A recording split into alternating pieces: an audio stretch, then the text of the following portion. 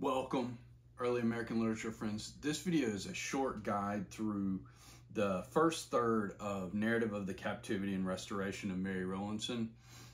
This video is going to discuss that beginning section up through the 7th remove. So it gets you through the first 7 removes and the beginning section about the attack on Lancaster and her capture with her daughter. I want to talk just for a moment to get us started about Mary Rowlandson, the person outside of the book, and especially her life before and after this incident. This happens, the Mary Rowlandson is captured on February 10th, 1676. She is born in 1637 in England. She and her family leave sometime before she's 13 years old. There's some dispute about how early she might have come to this country, when she was as young as 3 years old, or as old as 10 or 11 years old. They come to the Massachusetts Bay Colony, and then she marries her husband, the Reverend Joseph Rowlandson, her son. You don't see him in this book until very near the end, when she is ransomed back from the Native Americans. But her son is also named for her husband, Joseph. They have 4 children between 1658 and 1669. And then the way that she ends up in Lancaster which is a frontier town at that time period. It is on the very frontier of the Massachusetts Bay Colony, and the frontier with the Native American tribes. With that westward push of the colonists and settlers, they have made it as far west as sort of central Massachusetts. Lancaster is a frontier town, which is why it is attacked and she is captured. Her husband is assigned to be the pastor of the main church there, but he is away when the town is attacked. He is over either in Boston or near Boston, but east and not in town when their home is attacked, which is why he is not captured. The town is attacked on February 10th, 1676. She is held prisoner for 10 or 11 weeks. Her youngest child, Sarah, who is 6 years old, is wounded and then dies in this first section. She is held captive for more than 11 weeks. She is returned after the attack. In 1677, Reverend Rowlandson moved his family to Wethersfield, Connecticut. He is assigned to a different parish after all of these events that happened. He dies just the next year, and the town officials grant her a pension because she was somewhat of a celebrity, having survived this attack. But then she and her children moved to Boston in the late 1670s. That is where she writes this book and tells the story of her capture. The first edition of this book is published in 1682. And then she remarried to a man named Captain Samuel Talcott in 1679.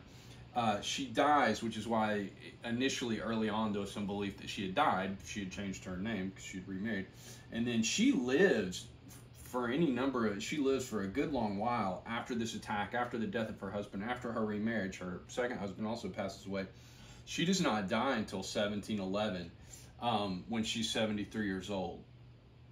And so she survives for a good long while after this attack, and has almost a second life after this attack, with the death of her first husband, her remarriage, her move to Boston. And so this event, which has become the most famous part of her life, and understandably, but it is sort of, she has a life before this where she has several of her children, lives through this captivity period in the winter and spring, and then it has a long life after this. This all happens in 1676. The other thing that's important to understand is, you see this note here. This attack is part of what is now called King Philip's War. King Philip was the king of the unified tribes of like the Narragansett, the Wampanoags, especially the Wampanoags, and the Nashaway Nipmuc Indians. By the time this happens in the middle of King Philip's War, but by the time you get to the end of King Philip's War in a year or two, King Philip's War is important because it is really, when it is over, it is the end of significant Native American resistance to the British colonists in New England. It is sort of their last stand against the attempts by the British colonists to take over essentially what becomes all of New England. And so when King Philip's War is over, the Native American tribes they have not been eradicated, but their ability to resist the British colonists and to stop the British pushing further west into New England, it's over. The British have taken New England, or it's clear that they will be able to. That is why, in a little bit bigger historical context of like 5 or 10 years, this is an important moment, because it is happening. Part of why and Mary Rowlandson describes several other raids on villages. She meets people who have been captured in other raids. One of the Native Americans brings her a Bible. He has brought it. He has it because he got it during a raid. There are all these raids that are happening during King Philip's War by the Native Americans. But by the time you get to the end of King Philip's War, those raids are over. The Native American resistance. Many of those Native Americans have fled into what is now like upstate New York or up into Canada around the Great Lakes, because it has become clear that they're not going to be able to stop the British colonists and the English army from like pressing further and further west. And Mary Rowlandson, it's important to note, she is eventually marched. She is captured in what is now central Massachusetts. She is marched across all of western Massachusetts, north and west, into what is now New Hampshire and Vermont. Like, she has marched a pretty long way into what for the English would have been the wilderness. But there's clearly, as she tells you multiple times, these Native American villages, and they know where they're going. And but you can see right here, she marches a pretty significant way. That's part of what's important about the King Philip's War part of this, is the Native Americans carry her here because like this is a safe space for them. But by the time you get to the end of King Philip's War, a year or two after this, like, it's clear that the Native Americans are not going to be able to resist the English army and the sort of westward push of the frontier. So let's jump into the book. What you get in that first section before the removes start, there's 20 removes, and what she means by moves is movements. Whether they move just like 3/4 of a mile or 8 or 10 miles in a day, she divides the book into these chapters called removes, because it is when they move from one place or another. And sometimes they're in one place for 2 or 3 weeks, and sometimes they're in one place just for a night, and then they move on. Before you get into the removes, you get that beginning, which describes the attack on her house and on the town of Lancaster. Her house was a garrison house. Garrison houses were designed those were places where if the town was attacked, you would run to those designated garrison houses, because they were built up and had some walls built at the corners, some sort of triangular walls where people could get behind and shoot. They were made to be defensible, because part of what she describes is her house stays defensible. The garrison works until they set the roof on fire, and then everybody has to flee because they can't put the roof out. That is the end of the ability to defend the garrison house. She says, 10th of February 1675 came the Indians with great numbers upon Lancaster. There's the attack. She, in that first paragraph, talks about the garrison houses. There's a couple of garrison houses in their town. At length they came and beset our own house. That's that second paragraph. Quickly it was the dolefullest day that ever mine eyes saw. House stood upon the edge of a hill. And she describes in that second paragraph, again, they were able to pretty successfully defend her house, the garrison house, and there's like 30 people in it, until the Native Americans succeed in setting the roof on fire. But they quickly fired it again, and that took. Now as the dreadful hour come. That dreadful hour, it's because they can't stay in the house anymore and they have to flee. Some in our house were fighting for their lives, others wallowing in their blood, the house on fire over our heads, and the bloody heathen ready to knock us on the head. She says several times, knock us on the head. That is like being tomahawk, something like what we would call a tomahawk, but them being people knocked unconscious or outright killed by something like a tomahawk or a hammer or something like that, a common Native American weapon.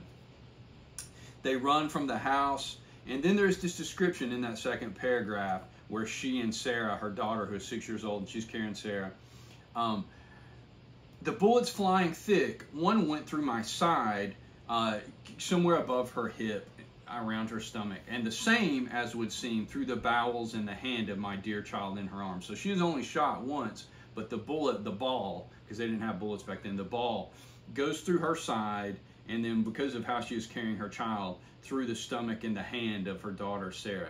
One of my elder sister's children, named William, then had his leg broken.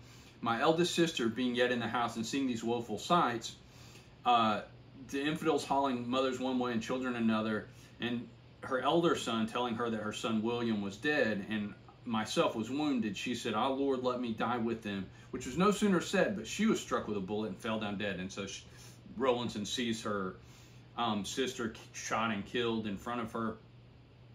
But to return, the Indians laid hold of us, pulling me one way, the children another. She and Sarah stay together, the wounded 6-year-old, but her older son and daughter, who she sees later, encounters later multiple times, they are taken by other Native Americans into another group. Oh, the doleful sight that now was to behold at this house. Come, behold the works of the Lord, what desolation he has made in the earth. That is also, you get multiple times in this book, she references the Bible and connects, either comforts herself with some verse from the Bible, or more importantly, connects her experience to experiences or activities described in the book, which is a form of typology, connecting your life and your experiences. For Christians, connecting their lives or experiences to particular events or characters, you make this sort of personal connection to events described in the Christian Bible, whether it's the Hebrew Old Testament or the New Testament. At the bottom of that, she makes one of the things that she connects herself to is Job. There's an entire book in the Old Testament called the Book of Job. It is generally understood, but Job is this character who is very wealthy, very faithful, very devoted Christian. He has all of his wealth, his children, his lands are destroyed through this attack by the devil, Satan, but he remains faithful to God, and it is this sort of test of faith through suffering and trials and tribulations. Mary Rowlandson very much connects herself to that experience. She quotes Job, I believe, 5 times, or connects her experience to Job 5 times through the course of this book. The first one is in that paragraph that begins, "Oh, the doleful sight that now is to behold our house," because she says, "Of 37 persons who were in this one house, none escaped either present death or bitter captivity, save only one." And it's important to note that save only one is not her, because she is taken captive. She says only one person is either not killed or taken captive. So that's not her. That's somebody else that was in her house taking shelter. That one person, not her, escapes and flees to the nearest town and tells everybody that Lancaster has been attacked. And she says, then she quotes Job, "And I only am escaped alone to tell the news." That's a line from Job where one of Job's properties is destroyed and only one servant survives the attack and runs to tell Job that it's been attacked. And so, like in that instance in the book of Job, in the Hebrew Old Testament, only one person from her house survives either being killed or captured, and then flees to a nearby town to tell what has happened in Lancaster. 24 of us were taken alive and carried captive. So 24 people in her house survived the attack, and then 13 others are killed during the attack. I had often, and then the last little paragraph of this section is famous because she says, "I had often before this said that if the Indians should come, I should choose rather to be killed than taken alive. But when it came to the trial," and what she means by trial is when it came to the moment when when she was tested, "my mind changed. Their glittering weapons daunted my spirit. I chose rather to go along with those, as I may say, ravenous beasts." And so she was like, I'd rather, she'd always theoretically thought I'd rather die than be taken captive. But when somebody was standing there in front of her with like a tomahawk, she's like, nah, I think I'd rather be taken captive. When that belief is tested, she's like, no, I'd rather not just be killed right here. Then you get into the first remove, and she tells you right there that first remove, they really only go about a mile away from the attack to a hill where she and they can still see the town. Oh, the roaring and singing and dancing, yelling those black creatures in the night, which made the place a lively resemblance of hell. This is another important moment where she connects the Native Americans to like demons or barbarians or something along those lines. All was gone. My husband was gone, at least separated from me, he being in the bay. That's where she explains that the reason her husband is not captured here is because he's away in Massachusetts Bay. There remained nothing to me but one poor wounded babe. That's her daughter, Sarah, the 6-year-old. Seemed at present worse than death, as it was in such a pitiful condition. Again, because the baby, the ball has passed through both the baby's hand and her stomach. And there's also the last paragraph is sort of notable here. Those 7 that were killed at Lancaster the summer before upon a Sabbath day, she makes a reference to praying Indians. One of the ways that the natives attempted to survive this sort of westward push and westward expansion of the colonists was to convert to Christianity and become praying Indians. What she is describing here is, in her mind, you can't trust a praying Indian. No Native American is trustworthy. And she says the praying Indians are almost like double agents, that because they're praying Indians, they can go into towns and civilization, but they will also, like she says, these people that are praying Indians were involved in some of these raids during King Philip's War too. So she's making this argument that the Native Americans are dangerous and possibly not capable of being converted, and they are often like manipulating the sort of notion of praying Indians to like work as double agents, as spies in the colonies. She understandably does not have a very high opinion of the Native Americans, which there's some discussion about how that's at odds with her Christian faith and the notion that like everybody could be converted or Christianized, especially since she's the wife of a minister. You have to sort of, you can decide as you read how to read or understand her interactions with the Native Americans. They're clearly colored by the fact that like she sees them kill, you know, multiple members of her family, including her youngest daughter. But her depiction of them is above all the idea that they are not trustworthy, that they are liars, which she at times connects to like the Christian notion of the devil. One of the traits of the devil or Satan is being a liar, and so she makes this connection between them. You get to the second remove. But now the next morning I must turn my back upon the town, travel with them into the vast and desolate wilderness. Again, her sense that she is going away from civilization. Lancaster was on the frontier between civilization and the wilderness, despite the fact that it was settled by the Native Americans.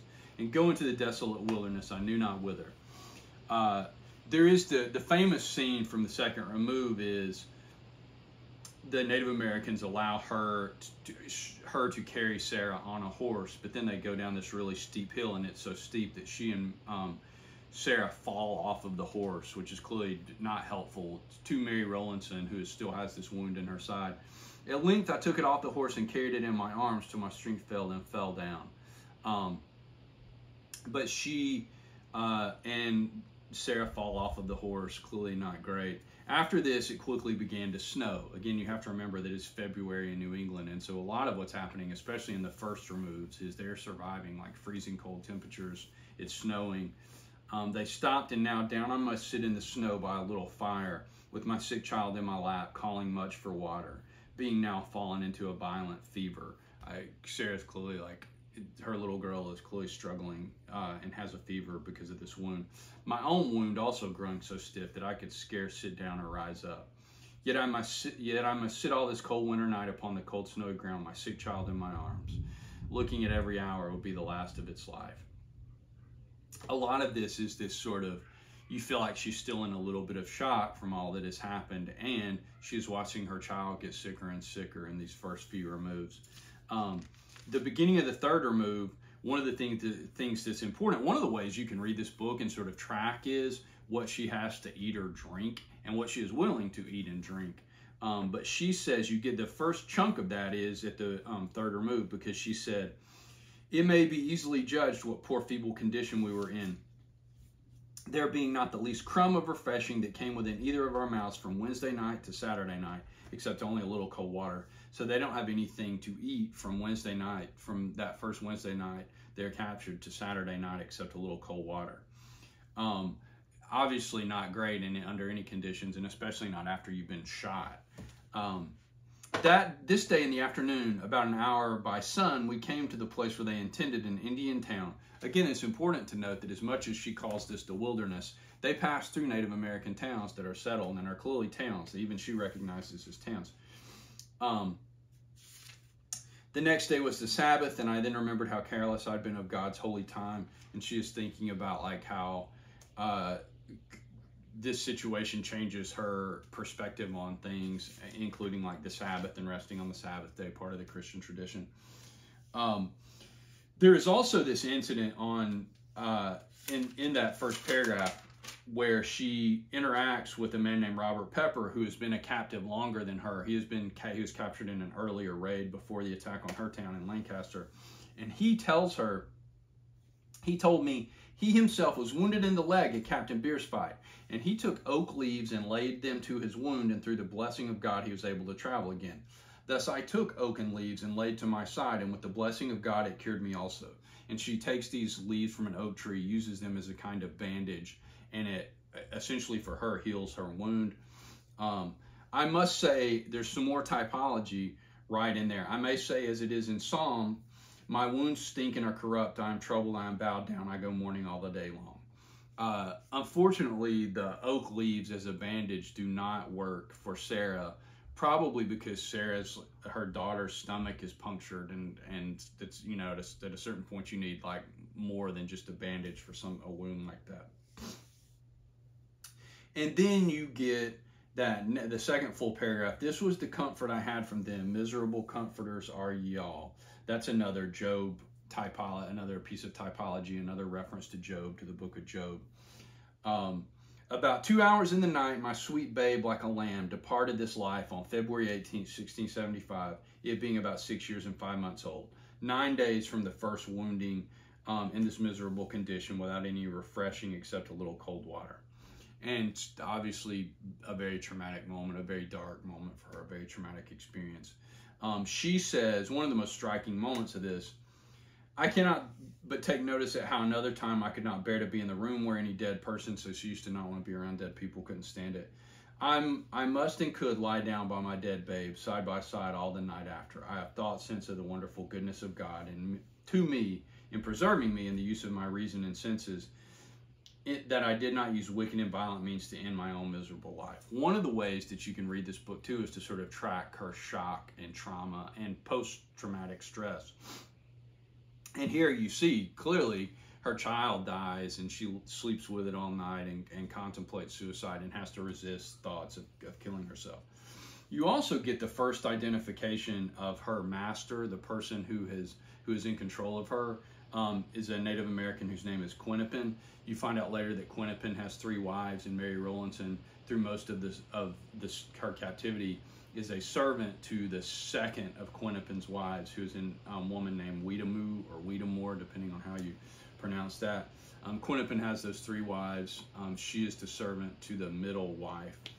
And then, and Quinnipin she mentions Quinnipin, and is important here because Quinnipin, when they wake up in the morning and realize that her child has died, Quinnipin forces her to leave the baby in the wigwam, which is a kind of tent that they used as they traveled, almost like a teepee, but really more sort of wider and squatter, because you would make this framework of sticks or branches and then lay furs on top of it as a shelter. Quinnipin forces her to leave Sarah's body in the wigwam, and they make her go somewhere else. And then either Weetamoo or some of the other women, Native Americans, take the baby and bury it. And when she comes back, Sarah is buried. They show her where they buried Sarah. Then they went, when I came, I asked them what they had done with it. Then they told me it was upon the hill. They went and showed me where it was. I saw the ground newly digged, and they told me they had buried it. There I left that child in the wilderness, and must commit it and myself also in this wilderness condition to him who is above all. God's going to take care of us. God having taken away this dear child, I went to see my daughter Mary, who's at this same Indian town. And right here she is able to, there is this sort of, what she reads as this comfort, which is that after Sarah dies and is buried, this is the first time that she's able to see both her daughter Mary and her son Joseph right after that. She sees Mary. I had one child dead, another in the wilderness, I knew not where, and the third they would not let me come near to. She sees Mary. She sees her son Joseph. With tears, when she sees Joseph, with tears in his eyes, he asked me whether his sister Sarah was dead, told me he had seen his sister Mary, and prayed me that I would not be troubled in reference to himself.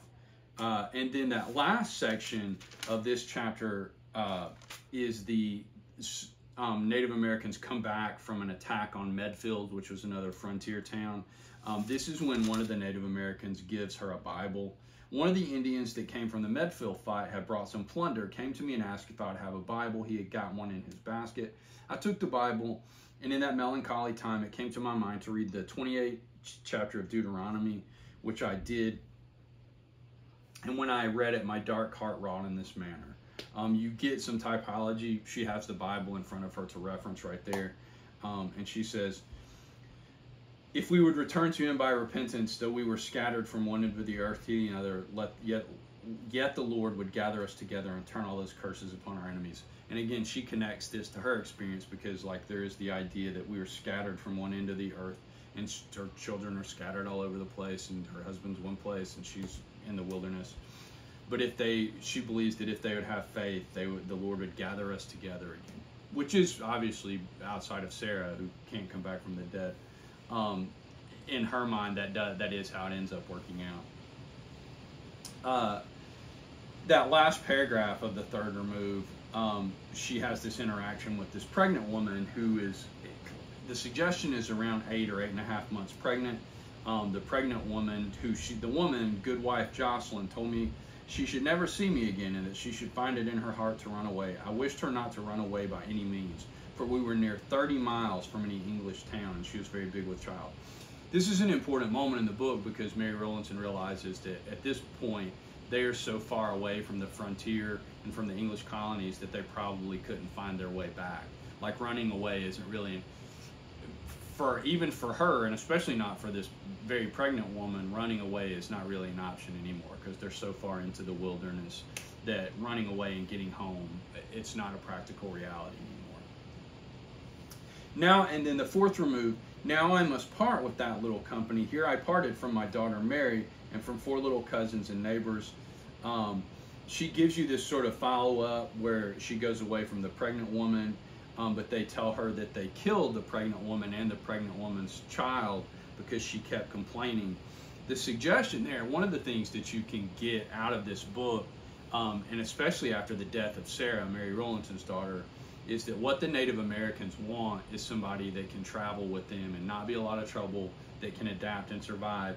Mary Rowlandson proves that she can do that, which is why she survives and is eventually traded back.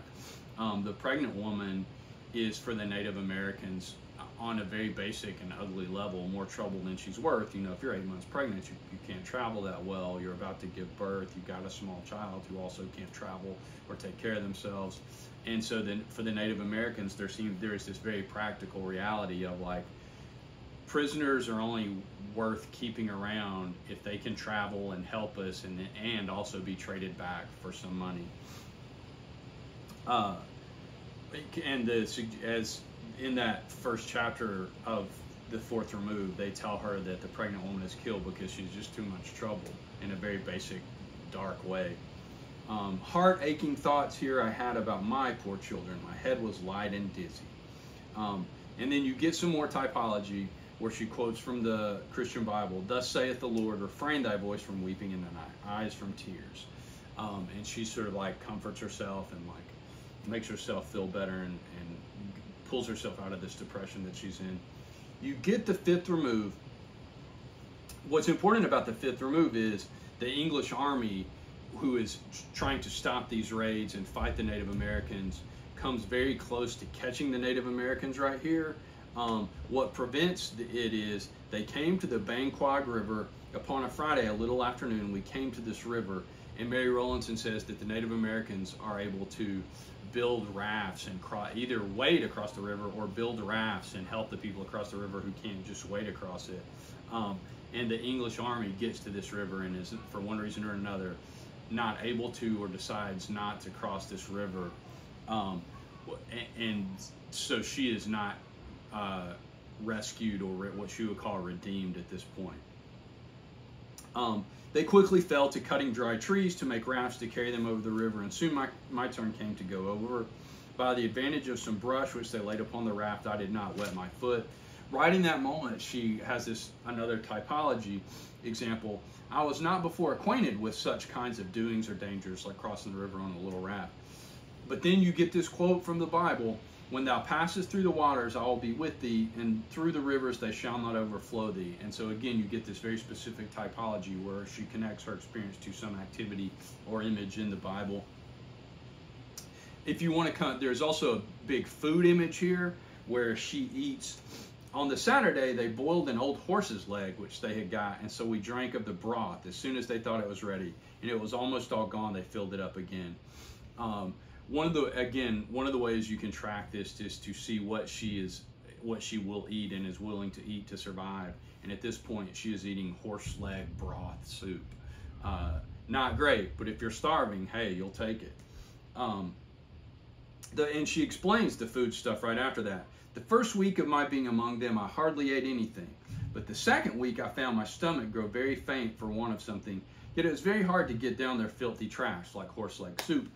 But the third week, though, I could think how formerly my stomach would turn against this or that, and I could starve and die before I could eat such things, yet they were sweet and savory to my taste. And so her point is, like, you go 3 weeks with not really eating, you'll eat anything, and it'll be good, and it'll taste good. There is also multiple times in these sections her description of her knitting stockings or pants or shirts for people and trading that for food, or for, at one point she trades some knitting for a knife. I was at this time knitting a pair of white cotton stockings for my mistress, and had not yet wrought upon a Sabbath day. They forced her to work on Sunday, which is something she is against as a Christian. And then that last section ends with her explaining they're able to cross the river. The English army is not. We were not ready for so great a mercy as victory and deliverance. And then you jump to the sixth remove, which is it's gone from February to March. The sixth remove happens on March 6th. On Monday, they set their wigwams on fire and went away. It was a cold morning, and before us there was a great brook with ice on it. So again, it's still winter in New England. They're having to cross these little streams with ice in them.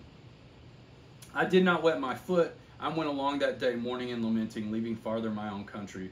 There's also this important typological moment right there in the first few sentences of the sixth remove. I understood something of Lot's wife's temptation when she looked back.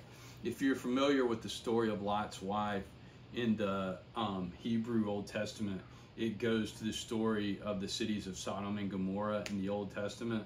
And Lot and his family are faithful Christians, and God tells them to leave these cities of the plain, Sodom and Gomorrah, because he's going to destroy them in a firestorm. But the one rule is they have to leave town and go into the wilderness and not look back. Lot's wife, though, looks back on her home and leaving, everything she's ever known. And because of that, she is punished by God and turned into a column, a pillar of salt. Mary Rowlandson says, I understood Lot's wife's sort of impulse to look back and see her home and think about where she had come from right here. So she connects herself to Lot's wife and has sympathy for her. When I came to the brow of the hill that looked toward the swamp, I thought we had come to a great Indian town. Again, this is an important moment because it shows that the Native Americans, it's not just wilderness. There is this Native American civilization, and all these Native Americans in the wilderness, which is not wilderness to them, it's civilization, but for her, it's the roaring wilderness. And then you get the seventh remove. After a restless and hungry night there, we had a wearisome time of it. Again, it's early March. She talks about how, I thought my heart and legs and all would have broken and failed me, what through faintness and soreness of body, it was a grievous day of travel. About how she is sort of struggling with all of the walking and traveling.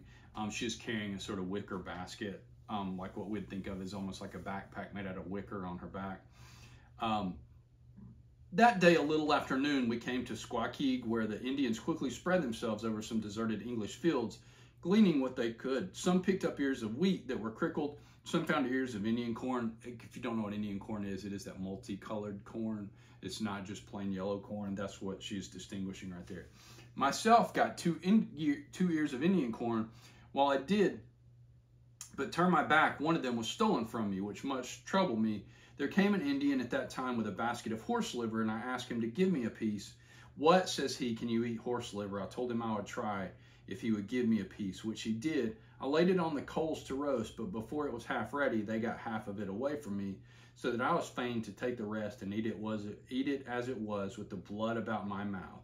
And yet a savory bit it was to me, for to the hungry soul every bitter thing is sweet. That's another important food moment, because here she is eating raw, bloody horse liver rather than risk somebody else getting it and eating it.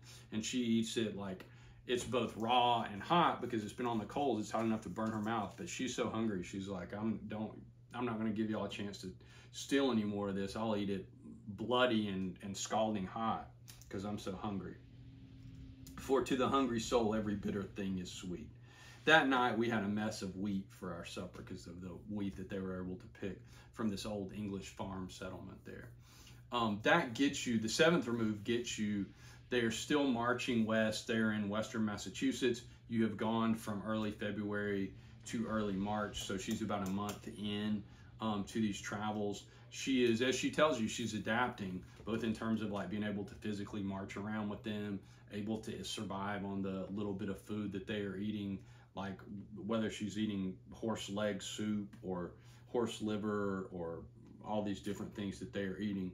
She says that like her stomach is adapted to eating this food. She is adapting to like marching around and surviving. A lot of the first third is her going through the shock of being captured and the shock and trauma of losing her daughter. And then after the death of Sarah, her adapting to being able to march around and be a prisoner and survive this way. That gets you through the first third. Just very briefly, I will show you. This is from the cover of an early edition of this book. It's always pointed out, Mary Rowlandson never has a gun and never talks about shooting anybody or having a gun, but she was depicted in these early printings as this sort of survivalist, and you get this picture of her with holding a rifle, and if you can see what's in her other hand, it's a horn of powder, which you would use to put powder in the gun and fire a ball. Lancaster is not a town anymore. It was never rebuilt after this destruction. In fact, there is a marker. You can see where the town of Lancaster used to be there. And then there is a marker commemorating the raid. Here is the cover of the first edition of the book. Covers of books used to have this sort of like, instead of pictures or anything, they'd have the title and then a description of what the book is about. And then there's a picture of this historical marker at Redemption Rock, which we're not there yet, but Redemption Rock is where Native Americans and the English colonists would trade prisoners back. You would be redeemed out of captivity and back home, which she will eventually get to. She will be redeemed at Redemption Rock. And then you see there the map of how far she goes. She is going, like I said, into western Massachusetts and then up into what is now New Hampshire and Vermont. There is also the response for this topic is, how does Mary Rowlandson shape her experience through biblical stories and theology? And you can't completely answer that yet because we're just in the first third of the book. But look especially at her language choice, the way she talks about herself, the way she thinks about herself and her children versus the Native Americans, the structure of her narrative, her editorial asides, like when she tells you how she used to not be able to eat these things, but now she can. And her depictions of natives and Americans, like natives and then the colonists is what I mean right there. You obviously want to get at least a little further into the book before you answer this, but think about how she describes the native, how she describes her experience, especially how she connects her experience to Christianity and the Bible and connects herself over and over again to these biblical stories like Lot's wife and like Job surviving these traumas and struggles. So hopefully this is helpful to you in answering this response. If you want to write about this, when I've taught this class in the past, this is a response that is pretty popular and a lot of students like to write about because there's so much. She gives you so much in so many ways to answer this question. Hope that's helpful to you, and I hope y'all are doing well. Thanks.